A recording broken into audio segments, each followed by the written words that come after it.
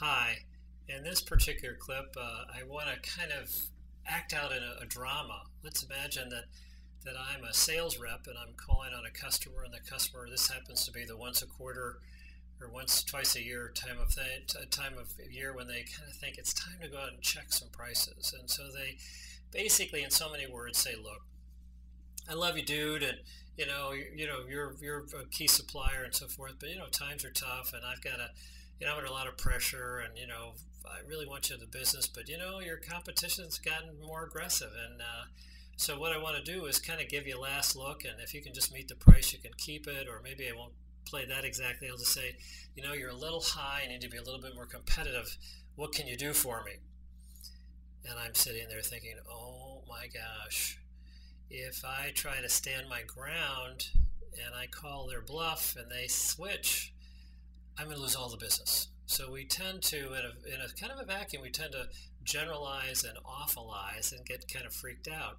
So my first reflex is just by time to say, well, look, let me get back to you. I'll check with my boss or whatever, and then I run back, and I really, without even thinking about it, I'm an advocate for the customer as to why we ought to cave and give them a better deal, as opposed to, wouldn't it be great if I was just waiting for this opportunity to sort of make my day? And when they gave me this offer, I'd say, that actually bothers me, for two reasons. But the one I want to focus on right now is I do know that there's one thing you can get from my company that you can't get anywhere else, and that's me personally.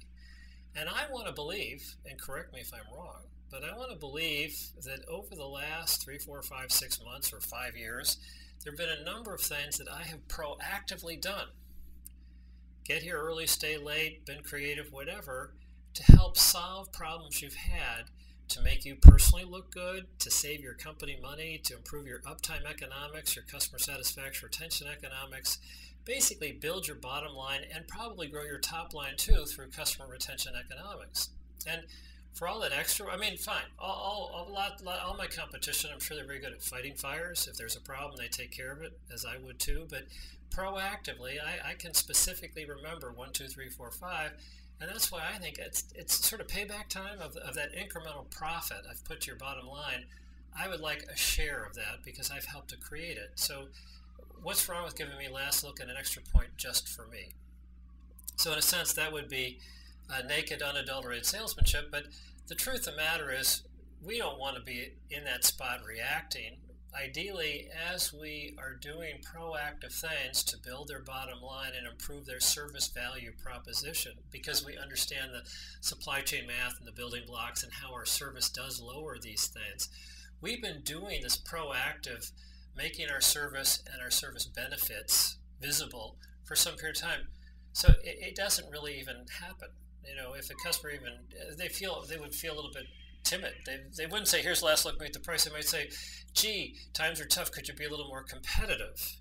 And we'd say, "Well, no. If you really want a better deal, how about Plan B?" And that's where we pivot from arm's length relationship and bid, bargain, buy to let's get married. Our service is our track record is so good, you can trust us. So why don't you put all of your purchasing eggs in one basket, and let's really go to work on getting our cost to serve down so much and your total procurement cost down so much, so we can actually give you a lower price, improve your uptime economics, and so forth. So this is a chance to sort of try to pivot. It's like price shopping judo, to pivot into service value chain consulting. And that's really the salvation of product-centric sales reps going forward. To go out and say, what kind of feature benefit information do you need on commodity products? The answer is none. To say, what other kinds of information things can take care of you? Well, none. 24/7. I get on your website and I get everything I want, or I talk to your inside salespeople and they got these massive databases and they get answers about whatever I want. I can Google and find out all sorts of information. So what is the next big need that's unfilled that our customers have? And I think it's, they need to get a better total economic value with better uptime economics and so forth. So that's the goal, is to turn the here's last look into a win-win going forward kind of relationship. Thank you.